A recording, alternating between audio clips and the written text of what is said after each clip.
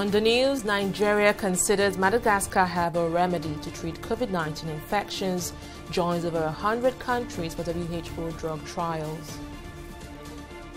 President Buhari appoints Agbola Gambari as new chief of staff. And Isabel dos Santos accused Angola government of fabricating evidence against her.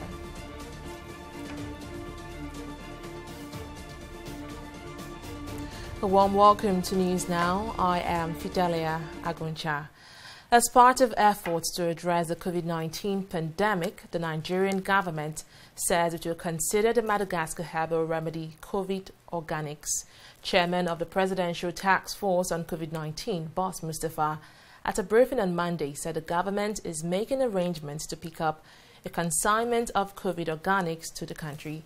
Once obtained, the National Institute of Pharmaceutical Research and Development and the National Agency for Food and Drug Administration and Control, NAFDAC, will subject the drug to clinical analysis to ascertain its efficacy. COVID Organic was developed by the Malagasy Institute of Applied Research, IMRA.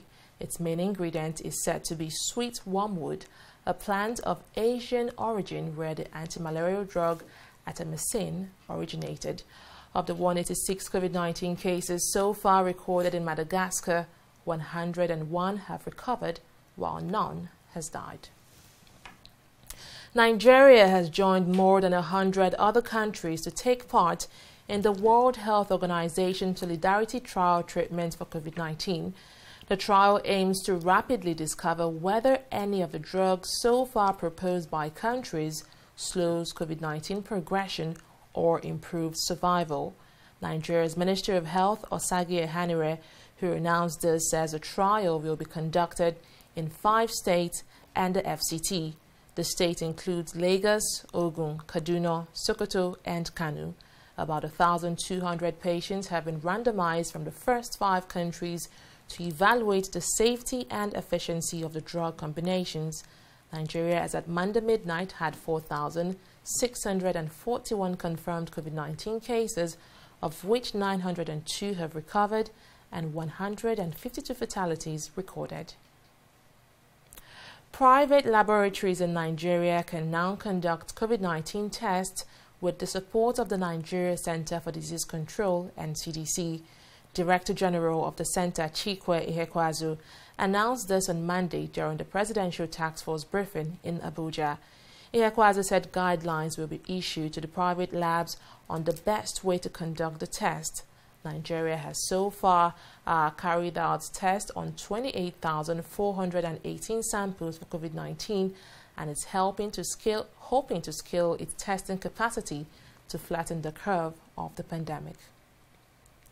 And still on efforts to contain the COVID-19 pandemic, Minister of the Federal Capital Territory, Mohammed Bello, has inaugurated a 506-bed space isolation center in the nation's capital. The 4-story building, which is a private sector intervention coordinated by the Ministerial Expert Advisory Committee on COVID-19, is equipped with ventilators and other world-class equipment. Tunjoye has details in this report. This is the biggest isolation and treatment center for COVID-19 in the FCT. This facility is a 4-story building that is well equipped with the following features: 506 bed spaces, ventilators, air conditioning system, showers and toilet, 24-hour power supply, mobile X-ray and ultrasound, ambulances which is available 24/7, 24-hour security, refrigerators, TV and cable, incinerator, catering services, and a closed-circuit television. This is a purely private sector-led intervention, which has culminated in this facility that has given us an isolation and treatment center that can boast of 500 beds plus.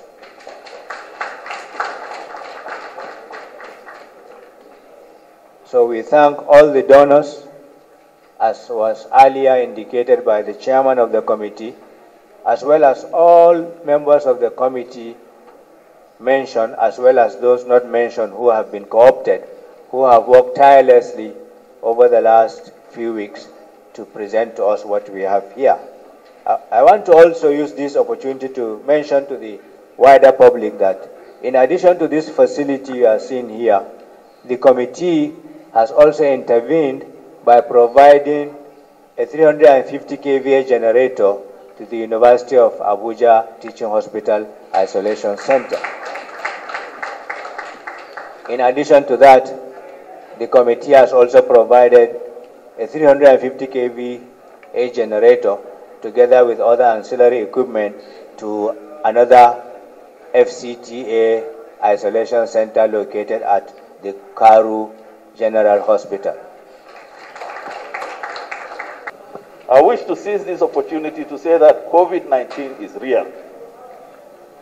We are calling on the residents of the FCT and indeed all Nigerians to be committed to fighting this dangerous and debilitating disease.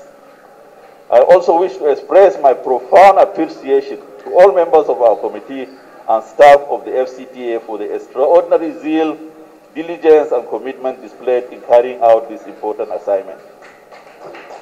With these worker facilities in this place, you may call this a home away from home. And government is definitely making a strong statement in the fight against coronavirus. From Iju in Abuja, Sunji Oye, TV360 News. Well, Kano State government has extended the total lockdown imposed to curtail further spread of the COVID-19 pandemic by another 1 week. President Muhammadu Buhari had on April 27th ordered an immediate lockdown in the state amid surging COVID-19 cases. The State Commissioner for Information, Muhammad Garba, who disclosed this early Tuesday morning, said the state government took the decision after due consultation with federal government and key stakeholders in the health sector. Kano has the second highest COVID-19 cases in Nigeria, with 666 confirmed patients and 32 fatalities. Meanwhile, 50 people have so far recovered from the illness in the state. Well, Lagos has always been described as the city that never goes to sleep, but that reputation is now history, with residents grappling with many other impacts of the COVID-19 pandemic. After more than a month of inactivity, workers and business owners in Lagos have been trying to make up for lost time, and with everyone on the road, traffic congestion cannot be left out. Speaking to TV360 Nigeria, Lagosians say the 6 a.m. to 8 p.m. curfew has worsened the traffic situation and is badly affecting productivity and efficiency at work. The whole thing is affecting because before people could get to their work, there's limited time for them to work. And going back again means that everybody is tired of staying indoors because of hunger and because of a lot of family responsibility. People now trooping, trying to manage that 1 day on, 1 day off. Before you know it, everybody will be on the road. Even when you close by 3, you get into your place, can even, some will get their home by 10 or by 11. So I'm looking at that coffee as that they should supposed to review it and make it probably between 11 p.m. to 5 a.m. Taking cognizance of Lagos being a populated area where people go to work to different places.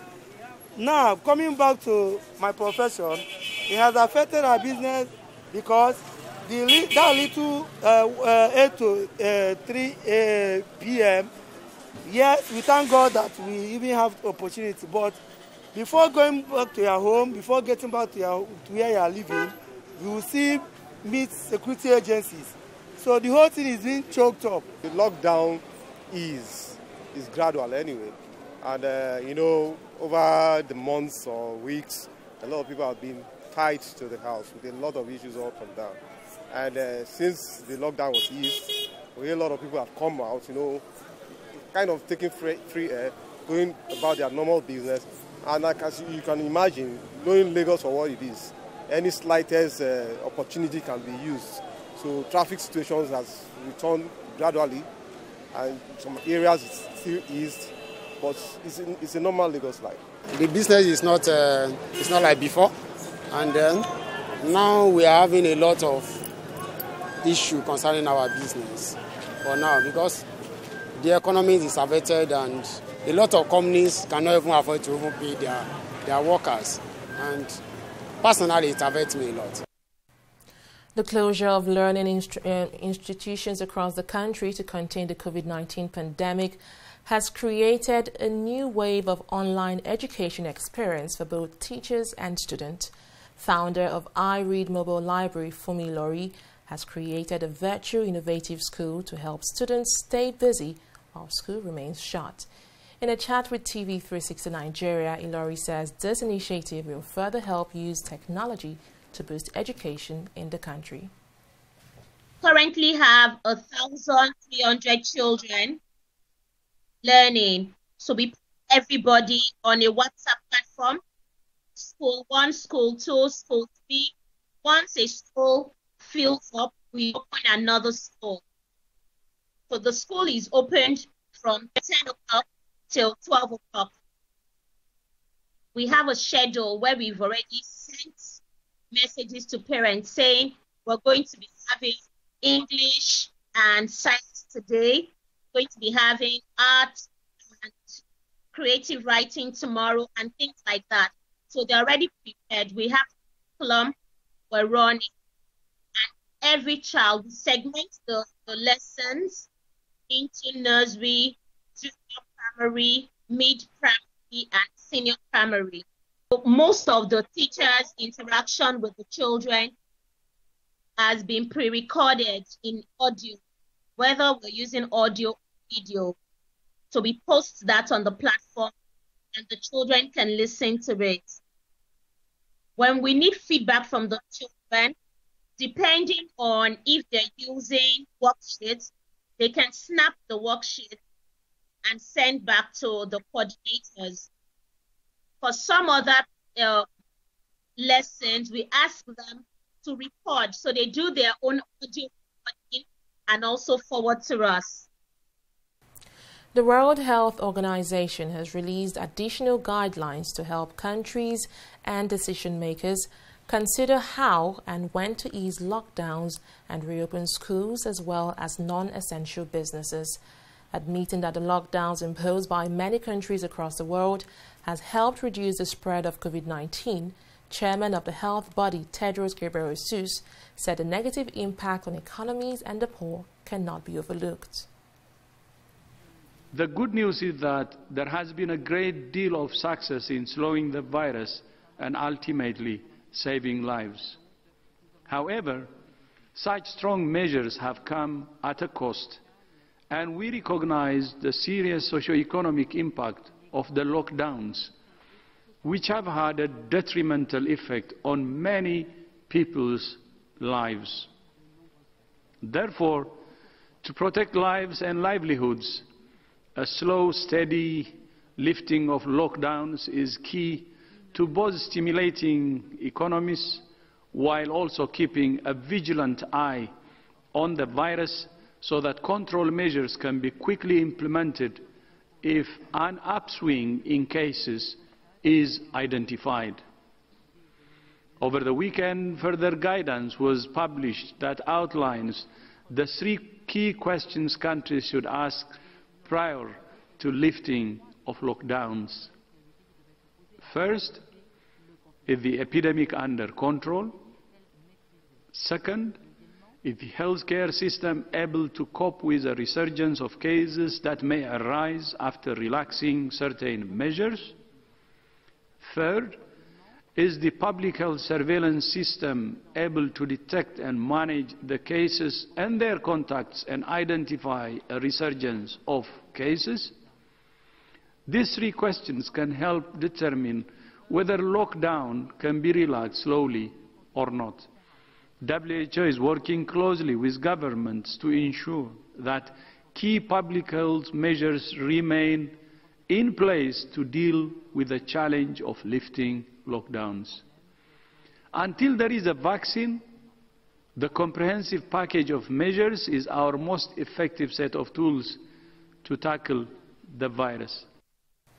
No professional sport, even behind closed doors, will be staged in England until June 1st, 2020, the UK government announced on Tuesday.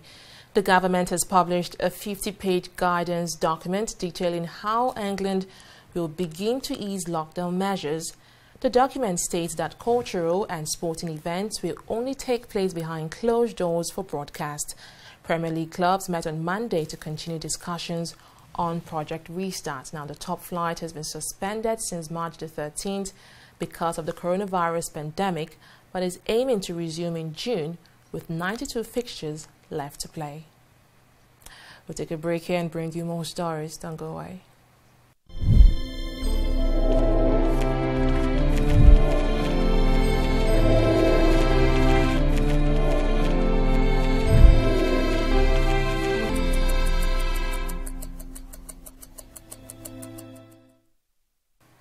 Welcome back. Now, the presidency has announced Agbola Gambari as the new chief of staff to President Muhammadu Buhari. Gambari was the first Under-Secretary General and Special Advisor to the Secretary General on Africa between 1999 to 2005. At a global level, Gambari was Under-Secretary General and head of the United Nations Department of Political Affairs from 2005 to 2007. The Nigerian scholar, diplomat, and an indigene of Kwara State was appointed to replace the late Abba Kyari on Tuesday. Abba Kyari was Chief of Staff to President Muhammadu Buhari before his demise, which was announced on April 17th after testing positive to the coronavirus. President Muhammadu Buhari has asked the Senate to confirm 42 nominees as career ambassador designates. Buhari's request was contained in a letter dated May 6th and read by Senate President Ahmed Lawan on the floor of the upper chamber on Tuesday. The president based his request on Section 171 of the Constitution and attached the CVs of the nominees to the letter. The president also sent the names of the two nominees to fill existing vacancies as non-executive directors of the Nigeria Deposit Insurance Corporation. They are Diana Okunta from the South-South and Yinka Kali to represent the Northeast. And to security matters, gunmen have killed 15 people at Gonarogo village in Kajuru local government area of Kaduna State. 5 persons were injured during the attack, which occurred on Monday night. Kajuru local government chairman Kafro Kaino told newsmen that the gunmen stormed the village late at night and started shooting sporadically at their houses. Kaino added that the assailants shot 15 of the villagers to death, while 5 others sustained various injuries. The deceased will be given a mass burial later today. While the Katsina State Police Command have rescued 2 women who were abducted by suspected bandits in Kofi local government area of Katsina State. Gambo Isa, Police Public Relations Officer in Katsina, confirmed this in a statement on Monday. He explained that the women, Haruna Monai and Hadiza Monai, were rescued by a team of security agents comprising operatives of Puff Adder and a group of vigilante. He noted that the hoodlums escaped into the forest while the police have commenced an investigation into the attack on the village. We'll take another break here to bring you business stories. Don't go away. James. I don't know. You need to answer your call. This. Hello? Is this Mr. Peter? I'm calling from the NCDC. Your friend, Mr. James Okripocha, was brought in this morning and tested positive for the coronavirus. He mentioned that he had been in close contact with you. God forbid bad thing. Sir, I am not saying that you have the virus, but you have spent some time with him over the past 14 days and it is better if you self-isolate immediately. I don't know any James at all. Even only James in the Bible that I know as a good Christian. Sir, he showed us pictures. Now, wow. If you have come in contact with someone who has tested positive for the coronavirus, self-isolating is key to protecting those around you. Remember, viruses don't move, people do. Stopping the spread is in your hands. This message is from the Akinfade Foundation in partnership with the National Orientation Agency with support from MacArthur Foundation. In the last 3 years, we have built a multi-purpose center, which is the envy of all in our constituency. And I can tell you that the people who are living there are already enjoying it. Guy, do you think what this man just said is true? See, I seriously doubt. I'm sure it's one of those their silly lies. And wait, do you know there's a way to find out if these things he's saying is true or not? This is the Construct app. It gives people like us a sure way to track implementation of constituency projects. It gives valid and verified information on location of projects, amounts allocated, amount funded, the level of job done, and even the profiles of concerned legislators. You and I can post directly on this app. Are you serious? This is the Go-To app if you want to know how our Commonwealth is being expanded by the government. Wow. Let's even see if what this man said is true. Show me. The Construct app is developed by Other People Nigeria with support from USAID and is available on both Google Play Store and Apple Store. And it's true. Of course, I told you.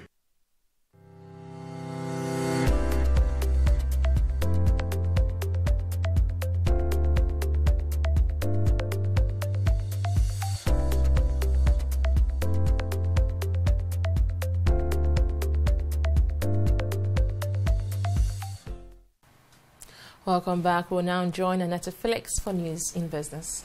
Thank you, Fidela. The dollar exchanged for 445 naira in the parallel market on Monday due to scarcity and shrinking liquidity in the forex market.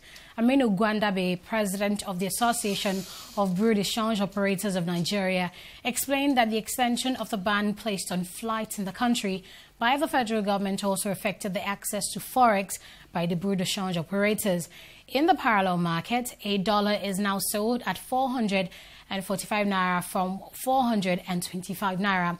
Gwadabe added that the assurances of the CBN governor to foreign investors on ease of exit have helped to flatten the curve at 445 naira per dollar without any sign of further depreciation at the close of business today.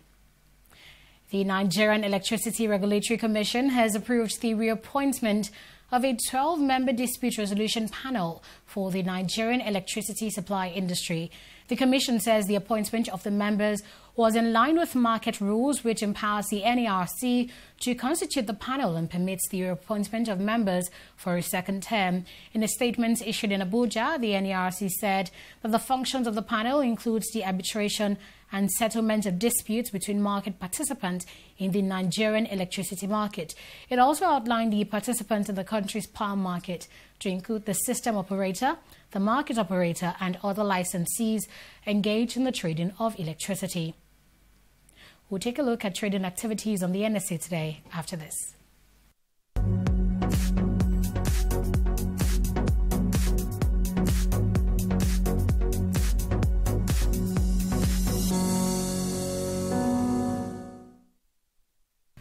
The Nigerian Stock Exchange is off to a bearish run today with the all-share index recording losses of 1.06%, and that's to close at 23,695.90 basis points.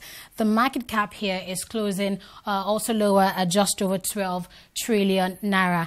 Now here are equities recording the most losses today, topped by Dangote Cement. It's been selling at 150 naira per share since Thursday last week, but today we see that it's losing 6 naira and 5 kobo. And moving on now, we see that MTN Nigeria Communications PLC is losing as well, and that's by minus 0.36%. Also, topping our list of percentage laggards, BUA Cement and Caviton Offshore Support Group PLC recording losses of 3 and 27 kobo respectively. On the other hand, we see that CNI Leasing, Support and Logistics Company, is recording its most gains in the last 7 market days. It's an increase, as we can see here, of 6.25%. Etana PLC from the oil and gas sector has also recorded bargain hunting activity, selling its shares today at 22 kobo higher than yesterday. Also, MPF Microfinance Bank, May and Baker PLC are also making gains of 12 and 1 kobo respectively. Here's the market summary. 155.746 million shares worth 1.675 billion naira exchange hands in a total of 4,005 deals. And moving on now to our foreign scene, we see that after sleeping earlier today on lockdown, uncertainty and second wave fears, furlough extension has lifted the FTSE 100 to 0.46% rise in the all-share index. The Dow is also rising today, gaining 125 points. Investors became optimistic that the economy would bounce back. The oil climbed as well, with WTI crude rising as much as 6.8%. But profit-taking in the Tokyo Stock Exchange has also seen Nikkei shed off gains of previous sessions. And it's over to you now, Fidelia. Oh, thank you very much, Annette. Let's now move to the foreign scene. Isabel dos Santos, the billionaire daughter of Angola's ex-president José Eduardo dos Santos, has accused the government of using forgery to freeze her assets. Dos Santos and her Congolese husband Sindika Dokolo are accused of mismanaging and embezzling $1 billion from Angolan state companies. Their assets in Angola and in Portugal were subsequently frozen. Dos Santos has now claimed that a copy of a fake passport bearing the signature of late martial art film star Bruce Lee was part of evidence submitted to a court that froze her assets.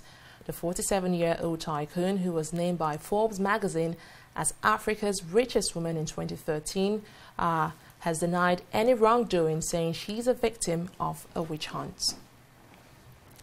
French women's soccer giant Lyon has been declared league champions for the 2019-2020 campaign, collecting the title for the 14th consecutive year after the season was ended by the coronavirus pandemic. Lyon won the past 4 Women's Champions League finals and have claimed the French title every year since 2007. The women's top flight in France was halted in mid-March when Lyon held a 3-point lead over Paris Saint-Germain. Lyon and PSG will likely represent France next season in the Women's Champions League, as both clubs made it through to the quarterfinals of this season's competition. And that's it on News Now. Many thanks for watching. Bye for now.